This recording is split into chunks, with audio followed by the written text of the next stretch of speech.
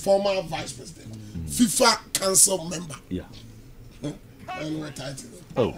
Kumasifm. Wow. FIFA executive council member. Well, power now, Kwasi Nyantakyi na Emre bi wo Ethiopia. Na yako Congo. Ya transit to Ethiopia. Na referee be di kotoko ne Kara. Also from South Africa. Until your airport to Ethiopia, I say, you people, you are lucky to have Kwasi Nyantakyi as your president. Hey. Yes. Now referee for some say you transit across South Africa. If you come whenever, yes, you are back. Till dilemma. Can I say, you people, you are lucky to have Kwasi Nyantakyi as your president. Okay, and I mean, promotion. Patrick Osajman. Oreku. Countryman. Oh, okay. Must say, hey, when you pay your fancy power, I'm so fancy. What dear, and the papa, you were the fireman. Ah, he said it. When you pay some fancy power, the man said, was you people, you are very lucky to have this man as your president. Yeah. But Bible so different be anywhere when Onikrum. I am correct. Ghana never saw a dear bakum and their cell. And so I am extremely happy for the verdict by now. Madame for Bronzy, Sonny Bronzy, Father Bronzy, Father Bronzy framing right. Father Bronzy was a judge, no fire judge. Okay. And now since some years, a man of Fatifie for 9 good years. Oh. Because of 900 cities. New of Fadiano, you so for a dear summary, or Tifie, and now. Obi ba so no obedanase say what dear some na wi o obedanase na obre 900 and what say not know me say the video and we fatifie for 9 fantastic okay so only the crowd so be no mench one Mr. Member there say all can judge asema me the best person cry meeting ya can judge Kumasifm. Yeah. Because of me miss work no na tete me Justice A Benin, yeah, or retired Supreme Court judge. Okay.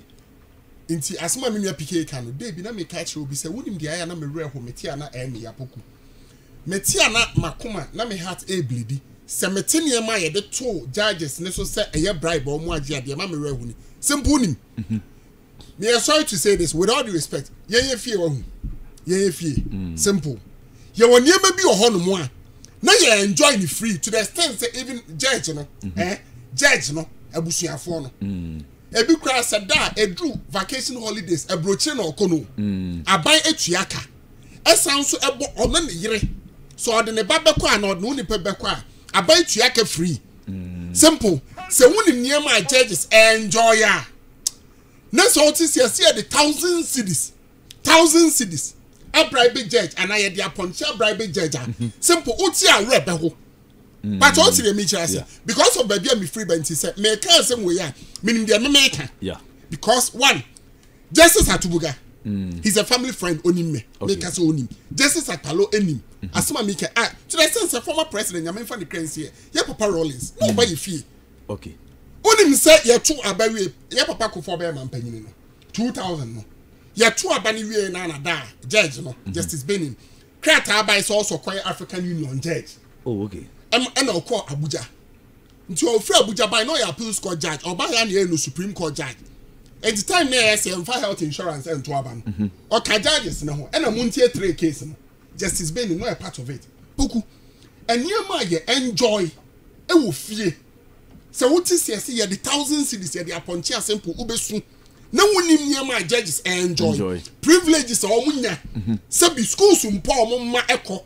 And no more bush and 4 car states no efa waka. Na simple unim sa man. Na yet me reduce and judiciary no to the level Kumasifm. As omu yan kra bia. Omu nim bibi omu nim hye omu emobo. Enti omu life no. Aye 1,000 cities. Only conscious simple ubesu. Okay. So unim say club. Mate. Unim say club house of folk. So unim say board member ba ko judge. No, okay. I know. Do you know the situation now? Do you know? Do you have an idea? Sure. This is all nothing who be. Maybe. My so you want to know a high court? Yeah. Do you know her situation? Huh? And that's Yes. No we the media di Ghana wu. You see, let me tell something. You see, so the kind of over reduce you and share system number. What dear, the Biana Ghana, dear, Mutia, some of the chain, no Mutia, but what you should one, a bit of a moon say mood didn't pump on it. Yeah, Banina Moody. Mate, the American not answer. Okay. And Bronzy Framina, or Sipoku, or 9 good years. 40. Oh, a day I remember what family I said 900 Ghana cedis. How privileges of I enjoy. Yes, maybe I got 9 million. Then I said a video say offer. What you say? May I just want to this issue. I don't want to talk about it because the more I talk about it, me do more. Because they can't say me actually. Yeah. So now you're close to Kwasi, and baby are not all rising to the sense that FIFA consider told him say Kwasi, and you like is to be the first man from Africa, so be a FIFA president. Yes, that is the level. No, we do. And so when I speak about these things, now I more. What you are saying, I just don't want to speak about these things. So but yeah, Papa Kennedy Agyapong said.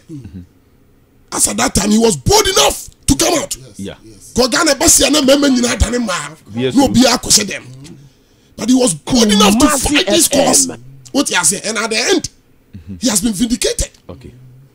The American what he has said. Okay. Sure. I said you be correct, me boy. Obiaya no said you correct. Now Ghana, Louis Farrakhan. Is it Louis Farrakhan? Yes. What can say me was if you see your fellow man fall, don't laugh. Yeah. Don't laugh. Yeah, sure. Because I did not talk for me.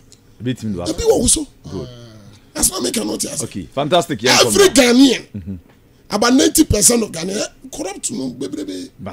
But only judge one more now to radio so can Nyantakyi assembly be a microphone. No more Kasana football me and running say and you say now you want to come. Those days are happy FM. And you see one and then you see yes. The days of Kwasi Nyantakyi. We are in yet and man not from mini and it is painful, but as Kennedy said, or say Nyame na papa yi Kwasi wada so tiase na ne mahu nanim. The American not tiase here because any other person and as we to no a dead man. Okay. As one make and so good.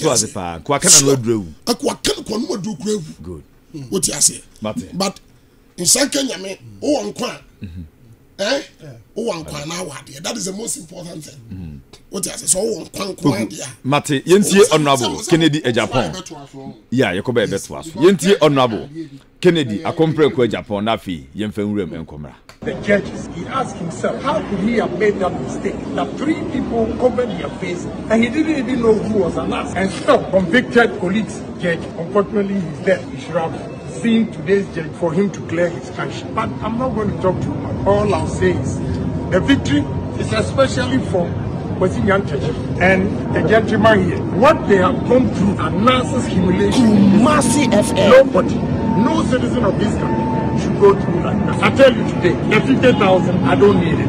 I give it to him, but he should live with his conscience. Okay, fantastic. Young comrade, young Kwadumra.